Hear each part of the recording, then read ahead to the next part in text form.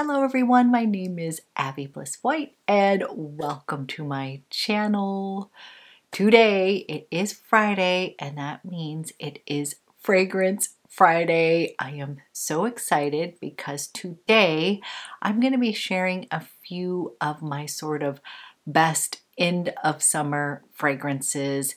If you're like myself and you're not quite ready to jump on the bandwagon of all these fall releases and you want to eke out summer just a little bit more, I have got some great fragrances that are going to keep you in that summer mode. All of these fragrances can be worn throughout the year, but they definitely have a little bit of that summer vibe, easy to wear. And I actually often wear some of these during the winter months when I am getting the doldrums and I need fragrance to lift me out and transport me to some place that is warm and sunny. So today I thought I would share my top 5 end of summer fragrances. So if you're interested in learning about those, then let's go ahead and get started. Okay, I was recently asked what my favorite sort of citrus scent was, and I was kind of racking my brain because I don't tend to lean heavily on citrus fragrances, but there was one that came to mind. This one is a citrusy, fruity, floral fragrance that I can't really see anybody not loving, and this is from Commodity. This is Mimosa. This opens very citrusy. It's got lemon, bergamot, blood orange, as well as mandarin orange. So very citrusy opening. And then it's got a little bit of orange blossom in here. Very sheer jasmine, so it's not super heady. Very light floral in here. There is a touch of black pepper. So it's got a light spice to it. I would not say this is spicy at all, but it does help balance out the florals and the citruses. And then in the base, you've got this creamy orris, kind of almost buttery. You've got musk and blonde wood. And the combination of this makes this like the perfect Sunday brunch with your girlfriend kind of sense. This one is perfect for the office as well. This is very fresh and uplifting. When I smell this, it actually reminds me, like if you were going to go to brunch and you were going to have a mimosa, that's sort of what the opening of this fragrance smells like, just like a mimosa. So for some reason, this reminds me of like Manhattan Beach in California, like eating at a brunch spot that you can oversee the Pacific Ocean. You can see the beach, the ocean, you can see the young people playing volleyball on the beach. Like this is kind of what this conjures up for me. Just feels very uplifting, very fun-spirited, and I'm imagining myself living there and having brunch with my girlfriends. Everybody's a bit giggly, a little giddy, and this is what this fragrance makes me feel like. So it is really beautiful, so easy to wear, and this one's perfect for right now as we're in the middle of August and we're eking out those last few days of summer. But as I said, you could wear this year round and very office appropriate, not too heady. You will definitely get compliments when you are wearing this one, and I'm a huge fan of Commodity fragrances. I think they're a little underrated and showcase ones that I feel like are no-brainers. So definitely check out Commodity Mimosa. This would be one I would categorize as a citrus fruity floral. Okay, the next one I am super excited about because I purchased my first bottle of perfume from my good friend Bisma. Many of you know Bisma as my biologique recherche guru, but she is also a perfume obsessed woman just like myself. And Bisma is opening up her own spa, as well as she has a website going online at the end of the month. But Bisma is going to be selling not only skincare, but some curated fragrances. And Bisma and I spend a lot of time talking about fragrance, and she's going to be selling one of my favorite brands, BDK. Let's see if you can see, that's my collection back there. And I was holding off on purchasing the Villa Neroli so that I could be one of her first buyers. So I couldn't wait for her website to go live, and that will be happening at the end of the month. We'll be sure to give you all the details. But this new BDK launch, Villa Neroli, is the perfect end of summer fragrance. It is stunning. So this is another one that's going to have a little hit of citrus in here. It has Calabria lemon, obviously neroli, but I would say if you're not a neroli fan, definitely check this one out. Of course, it's got that note in here, but it is balanced out with a base of vanilla. Like, this dries down to a gorgeous vanilla scent. It also has vetiver in there, so slightly woody. It's got patchouli, labdanum, and in the heart notes, you're gonna get a little orange blossom and rose. So this one I have a sample of, but my full bottle is coming from Bisma, and I'll leave her information below. If you're like myself and you can't wait for her website to go live, then you can always reach out to her, messenger her, and she will get back to you. But I was super excited about this fragrance because I actually am a neroli lover. I've always loved Jo Malone Basil Neroli. I don't know how many bottles of that I have gone through, and this one is just an easy, beautiful wear. It's very versatile. It's very easy to wear. It's easy to love. Like, it's one of those easy fragrances, just like summer days should be sort of easy and fun. Like, this is what that fragrance captures for me. And honestly, if you are a fellow vanilla fragrance lover, do not bypass this one. This one, you're thinking just neroli, kind of freshy fragrance. This is actually, in my eyes, a vanilla fragrance. Like, the dry down of the vanilla in this fragrance is delicious. It is so pretty.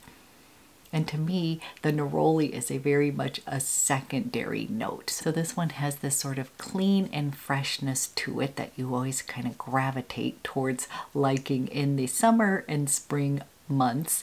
But it has this warmth from that vanilla, the patchouli, the vetiver, the labdanum. Like, it has a warm base to it.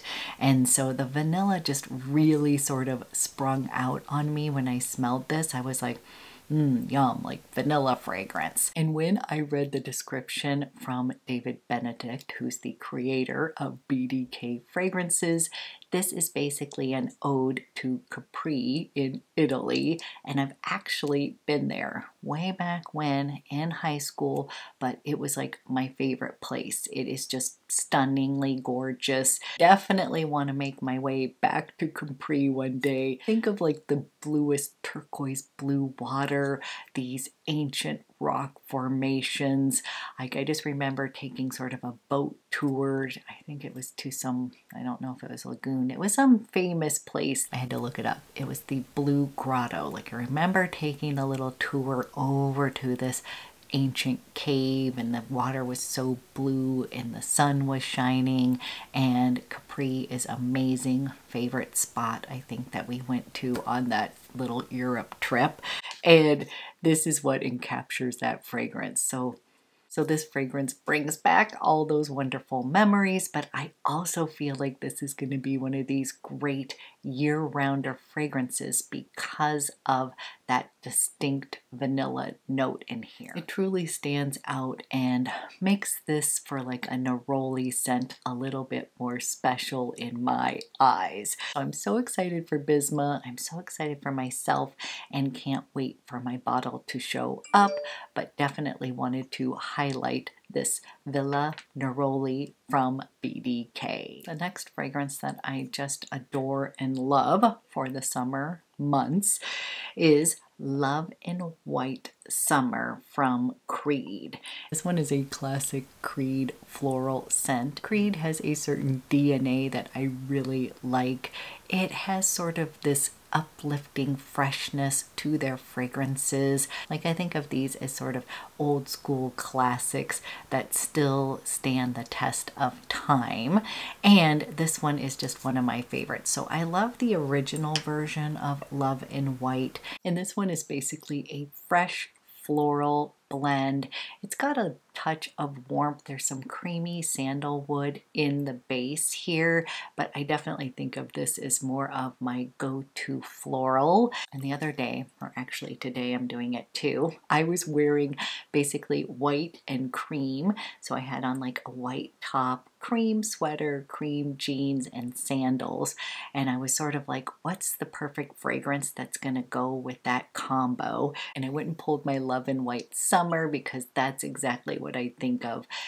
You could be wearing your like white linen sundress with a sun hat. And if we're gonna describe fragrances within color ranges, Love in White, clearly the white cap here.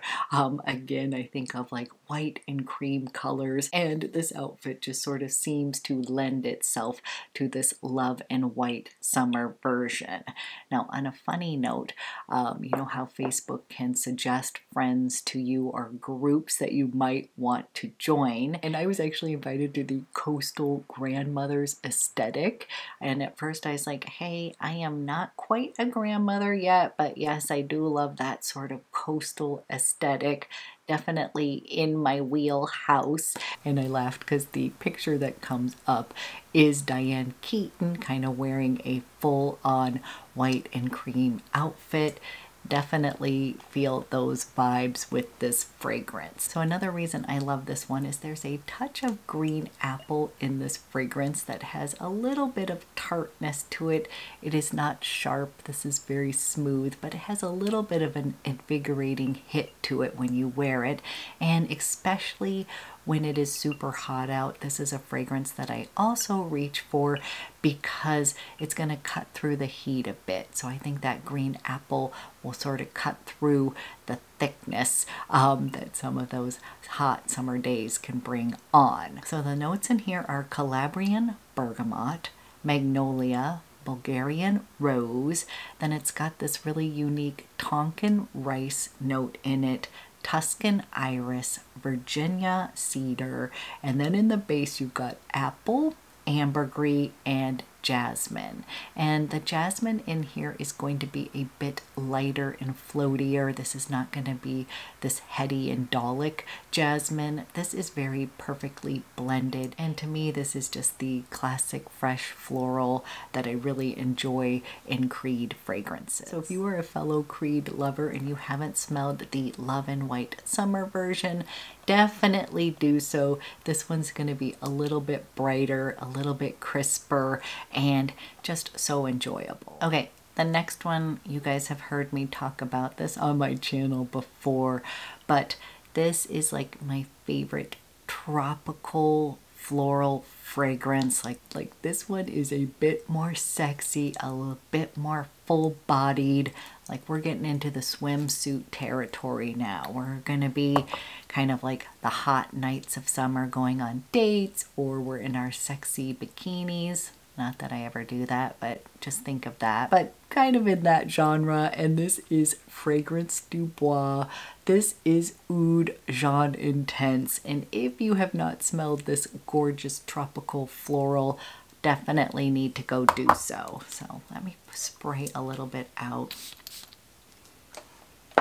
Okay guys, this one, you know, I always talk about getting drunk on perfumes because I don't actually drink, but I do get drunk off perfumes. This is going to be my drunk perfume of this video because this is one that literally, again, will make my eyeballs roll back. It's going to just go, wow. This one's just a complete stunner. So I love this. It's going to like transport you to tropical bliss. So we're now going to take ourselves down to Bali. Like this one's going to be a bit more exotic. This isn't just like on the coastal US. We want to go someplace a bit more exotic, like Hawaii. Hawaii, Bali, one of those cool places. And this one is a luscious flower balm. It also has got this beautiful kind of pineapple note in here. Like, you definitely feel like it's exotic. And it's got these really heady florals in here. It's got gardenia, ylang ylang, jasmine, orange blossom, oud, and warm vanilla milk. So this one is just tropical bliss. Like, literally, I love this. This is one that I also always get compliments on when I wear it, because it's one of those very tropical, yummy fragrances. Although this says it's got oud in here, I don't really smell that. I just feel like this has a richness and a depth to it that the oud is giving it, but it is mostly going to be flower balm. It's going to be tropical drink. It's going to take you to Hawaii or Bali, and you are definitely feeling sexy. You might even feel like a little bit sunburned. You are happy, maybe a little giddy after having a few sips of your tropical drink. And this is just happiness in a bottle, just pure joy. I love it. It is sort of my special perfume that when I am feeling that vibe, this is the one that I'm going to go for. And definitely, again, you're going to get compliments when you wear this bead. And then last but not least, I have an old bottle, but this is Angelique Noir from Guerlain. Now they come in the new bottles that you can even customize yourself. But I wore this the other day and this fragrance is just stunning. So I would describe this as a fresh green vanilla, and Guerlain is known for creating the best vanillas out there. And this fragrance is a stunner. Like, I love it so much that I was like, you should get it in the newer bottle here, but I was going to wait till I finish up my old bottle. This is another one that I reach for a lot during the summer, because sometimes when you think of vanilla fragrances, you might think of them as dense and heavy. They're usually in heavier gourmand fragrances, but this version is very fresh and green. There's a very herbal note in here from that Angelica that really lifts up this vanilla and makes it perfect for summer, but also a nice transitional fragrance as we're kind of thinking about fall. So you guys, I love this one so much. I think this might have been my first Guerlain. There is a subtle sophistication about all of their fragrances, kind of when you're talking about the DNA in different fragrances. Like Chanel, you can smell the Chanel DNA, the Guerlain DNA, the Creed DNA. These ones always feel classy, sophisticated. I just sort of love the green note from the Angelica seeds in this vanilla fragrance. It's a really unique combination. Again, I'm a vanilla scent lover, love all the different genres. But for summer, this is the one that I like to reach for. This is one of these addictive fragrances. It's got a little bit of woodiness in here. I believe it's got pink pepper in here, but to me, it's just this opulent vanilla, but it's got this lift from that Angelica seed green note, fresh, uplifting, but also very sexy in its own right. So I wanted to end with Angelique Noir. So I just wanted to highlight these gorgeous fragrances, kind of eke out a few more days of summer. I'm thinking I will transition and be wanting those deeper, rich, resinous fragrances soon enough. So you guys, that concludes my Fragrance Friday. As usual, I love to hear, what are you obsessing on lately? What fragrances do you kind of consider your end of summer frags that you want to eke in right now, because you know you're going to be kind of transitioning to some deeper, warmer fragrances once the weather cools down. So thank you so much for watching. Have a great start to your weekend, and I will be back with another video soon.